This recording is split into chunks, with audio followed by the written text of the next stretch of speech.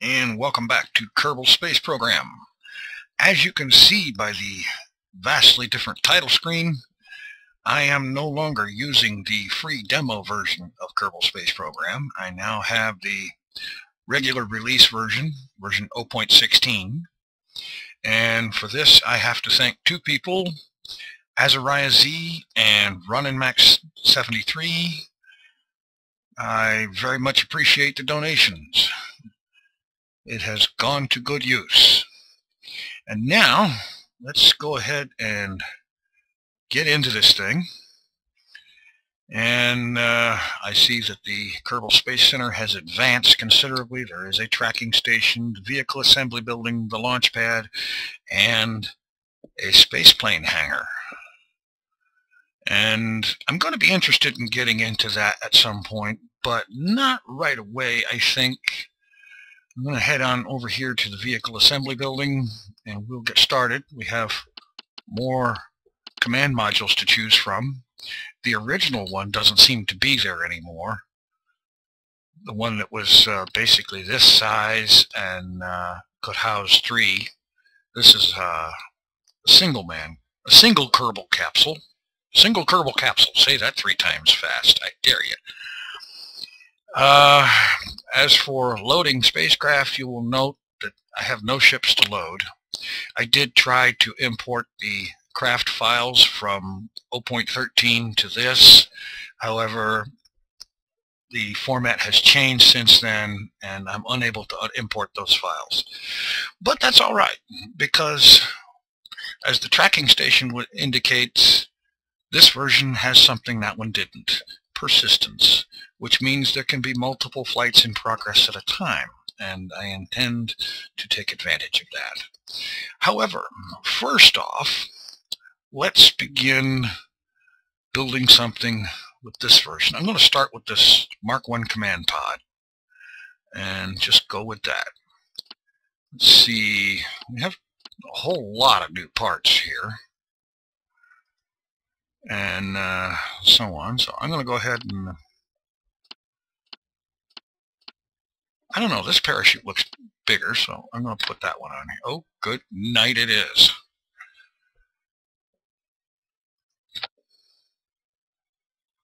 I don't know. You think that's overkill? So do I. I think I'll leave it there. Okay, next up, your basic stack decoupler. And because of the loss of my old craft files, the craft series is ended. And now we will be building something different. This time, because we have so many more new parts, we have much larger engines and fuel tanks available, many more things to do, much larger solid boosters. Well, you know, Kerbals believe in the Tim Taylor philosophy: more power. More power is always better. So, we're going to go with that. Let's see. First, let's stick on an advanced SAS just for grins. And while we're at it, let's throw in some RCS fuel. I'm thinking let's just be really ridiculous and put 4 of them on there. And while we're at it, some RCS thrusters.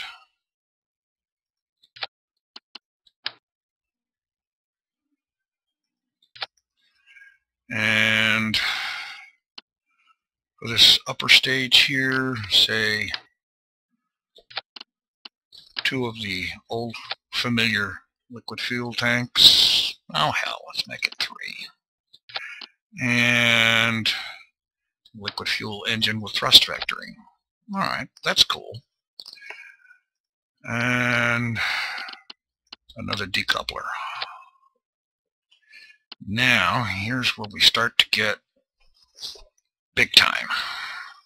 We'll go for this huge tank of fuel. It looks like a 55-gallon drum. It really does. And as a matter of fact, I want 3 of them. And I've looked around at these parts. I'm going to use this big honking 1200 thrust engine. Look at the size of that thing. It's got to be good. It's huge. You know how that goes. All right. And, all right. We know from previous experience that this thing is not going to be very stable without some kind of fins on it, winglets. So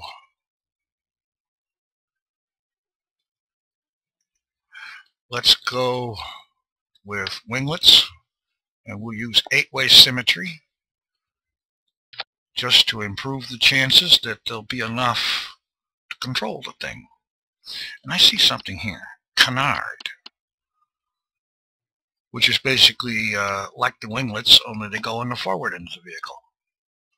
Let's go ahead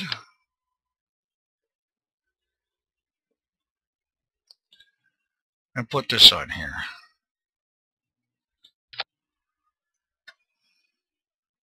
And for that matter, we'll put some more up here.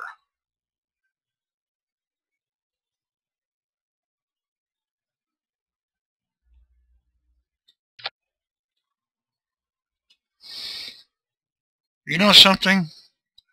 That looks like a digging tool, almost a cutting tool. All right, now, also referring to previous experience, let's go ahead and strut this sucker down.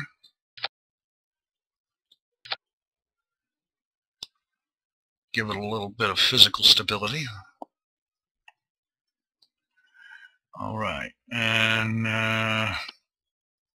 just because I want to be completely outrageous, let's strap on these great big honking solid boosters.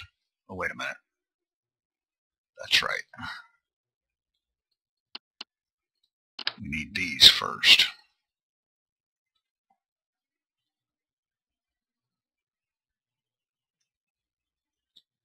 Okay. Now, let's get these big honking solid boosters on here.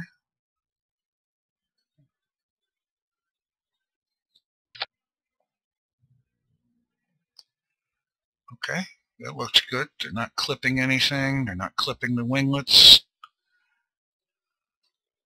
Speaking of winglets, let's go ahead and put one on each booster. Oh heck, let's just, more is always better, right? More power, more winglets, more thrust, more rocket engines, more things to make noise and go boom. Okay. I remember other things about stability, so let's put an SAS module on top of each booster, just to help stability during launch. That way we don't have to use the RCS fuel right away.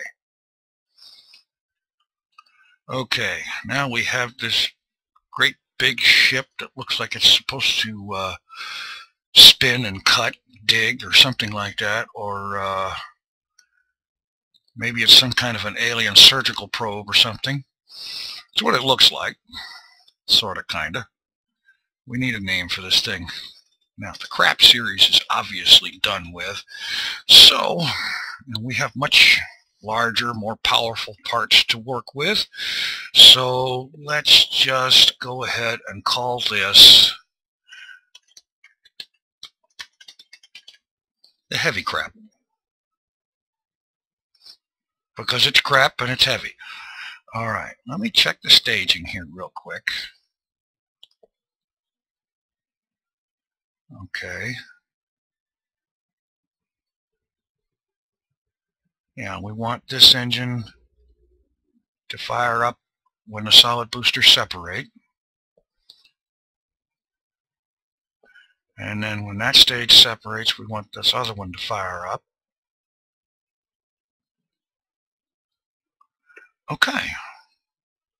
Looking good, looking good. Save it. Let's head out to the launch pad and see how much destruction we can cause.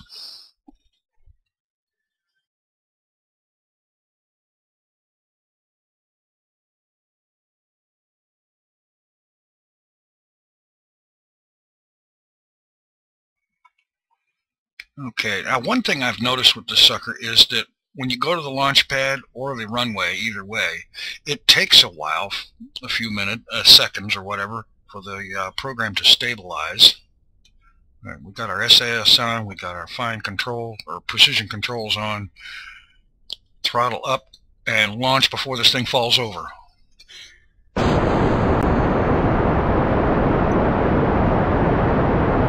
Okay. I actually have to back off the magnification to get the whole thing in the picture. That's cool. Okay. It's wobbly as all get out. It's jittering like crazy. But it's flying. And climbing like an SOB.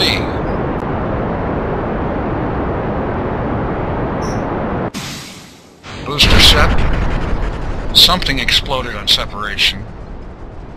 I have to make sure to look at the mission report. Let's give the ship a once-over. Nothing appears to be missing.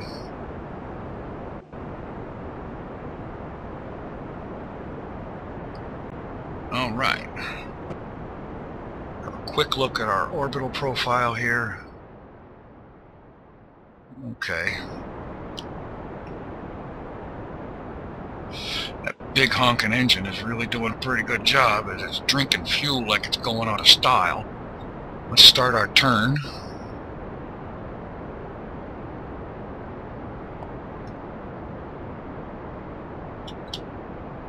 Oh, God. No, don't thrust downward, you idiot. Jebediah, you're crazy. Point that thing at the sky like it's supposed to be.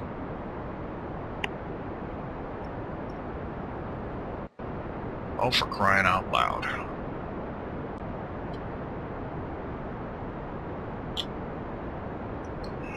Finally. Okay. We're about done with that stage. Well, one more tank of fuel, but it's going fast. How's our orbit shaping up? 15 kilometers, apoapsis. No, not really equatorial, so we're not worried about that, I guess. For this flight, we just want to see if we can get this big honking turd into orbit. Turd with razors on it. Oh, there's a mental picture for you. Big honking turd with claws. Okay. Staging is cool. Apoapsis 32,000 and rising.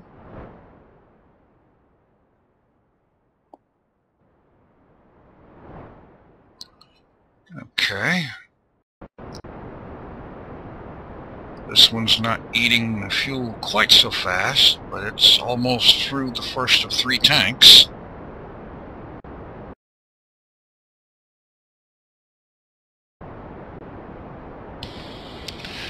Alright. So far it's looking good after a really shaky launch. 59, 60. Alright, getting ready to cut the engine. Get it up to about 80. Good, right there.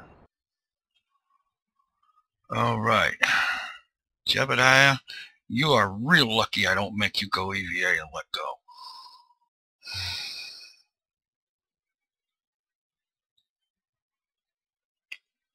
And apparently there are a lot more Kerbals to fly missions, which of course makes sense since you can have multiple missions in progress at one time.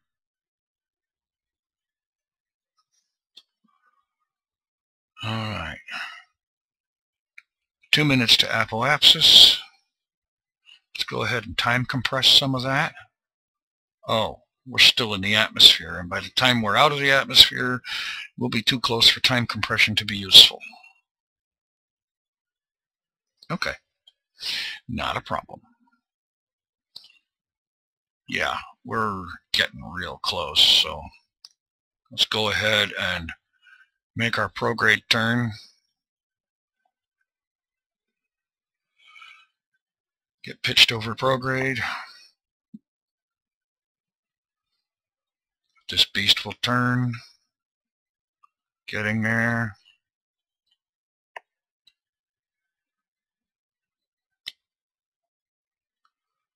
Okay, right there. Lock it down. All right, Jebediah, you crazy SOB, you. See if we can get your funky butt into orbit. 1 minute to apoapsis.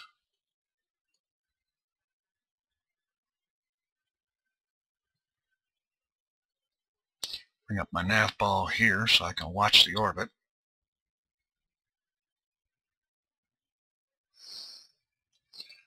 Okay.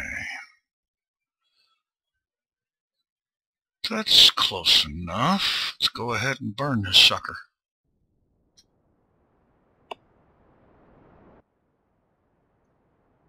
Pull that orbit out of the ground.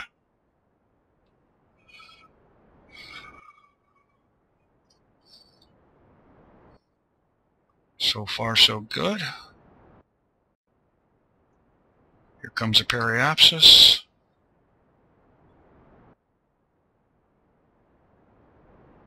Bring the periapsis around to where we are and cut the engine.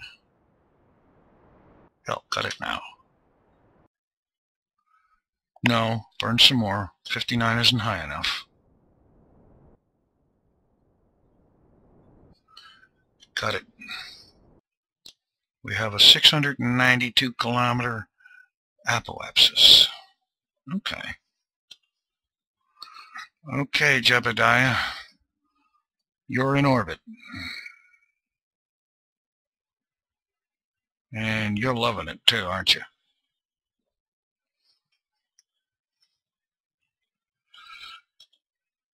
Okay, another thing also is, in this version, of course, not only is there the moon, but there is also another moon, smaller one, Minmus, 46 million meters out, or 46,000 kilometers. And I understand in 0.17, which is apparently coming up relatively soon, I don't know a date or anything like that, but from what I've seen on the forums, it's going to be coming out soon. And when that comes out, there will be several more planets and moons added. That's going to be interesting. We will get to have interplanetary flight. Okay, now let's warp this time ahead.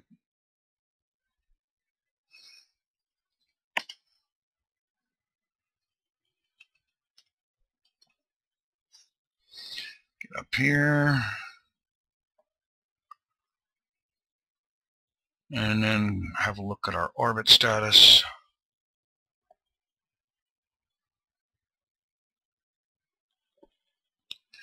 All right. Okay, we have about a half of one tank of fuel. And by the way, if you keep noticing the sound cutting out, the reason for that is that I seem to have picked up a little bit of a cough, and instead of coughing in your ears, I'm just nuking the sound anytime I happen to do it, so you'll hear the sound drop out occasionally. All right, let's get rotated around prograde so that we can do a little something about circularizing this orbit, or at least bring the low point up enough to make it a survivable orbit that will actually last a few orbits.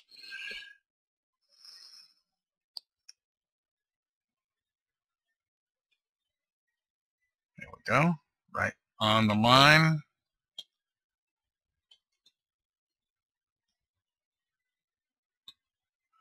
All right. Okay, we're just past apoapsis. So let's bring this up. Thrusting gently. That's good. We can worry about the niceties of circular orbits another time. All right. So, Heavy Crap has achieved orbit on its first flight. I'll say this for it. It's a lot more successful than Crap 1 was. Okay, actually, this would be the Heavy Crap Mark II. I need to remember to rename this. All right. So, what I propose to do is to head back to the Space Center, leave Jebediah up here,